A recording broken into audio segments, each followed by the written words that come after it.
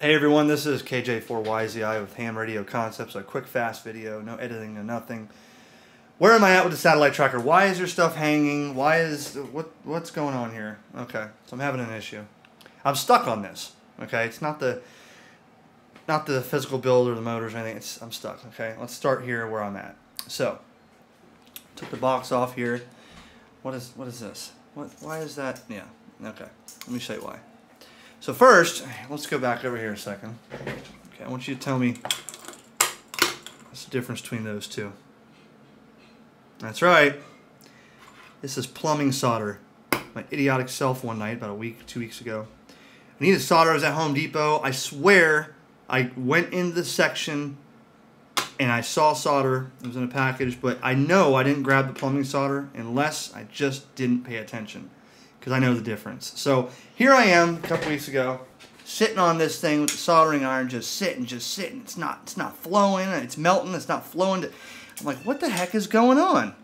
Realized after I went back digging through the trash can package, it was plumbing solder. So there went that. So you can see here on the back of the board, it got a little hot. You know, I knew it was getting hot. I was like, man, something's not right. You know, so I got it pretty hot on that one side. So I figured, you know, and I would connect to this thing, and it would say servo controller there, then it's not there, it's there, then this thing starts spinning and going up and down, and it wouldn't stop, and then I couldn't access it anymore.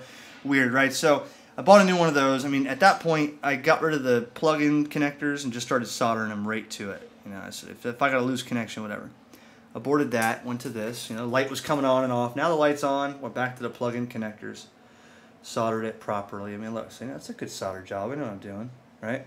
Okay, so that's good. So then I figured, okay, well, before I put all that back together, let's start over. So I go back over here, right? See the lights blinking and stuff? Okay.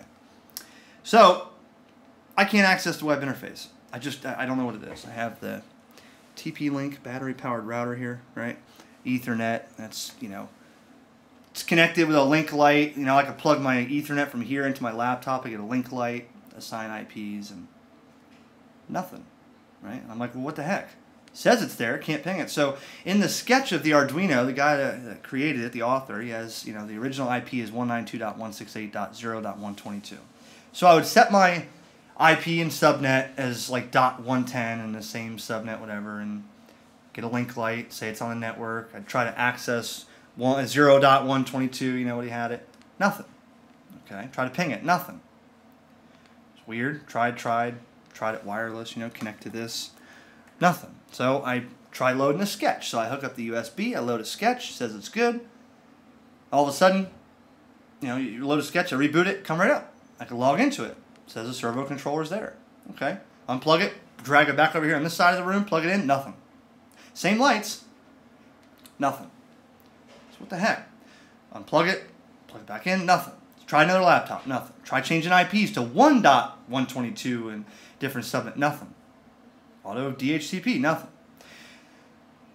And you can see I have like some sort of links there. So then I come back, hook it up to the, you know, USB and the computer, add a sketch in there.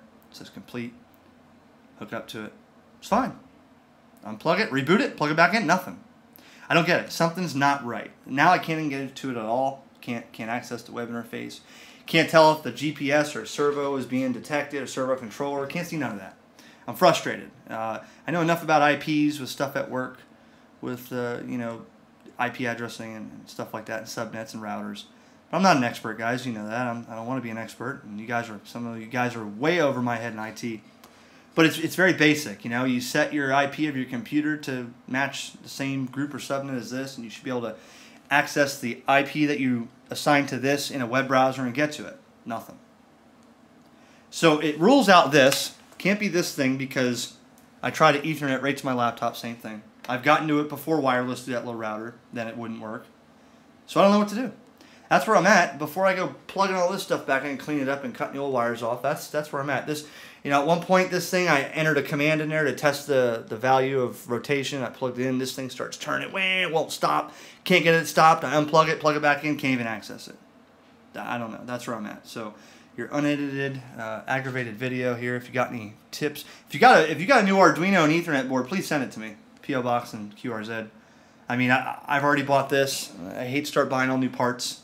Maybe someone's a dealer and has got Arduinos laying around everywhere. I'd entertain to try a new one in case that's bad. I don't know. But 7.3, that's where we're at. This thing looks like a mess. Doesn't even look like a tracker right now, but I'm working on it. KJ4YZI.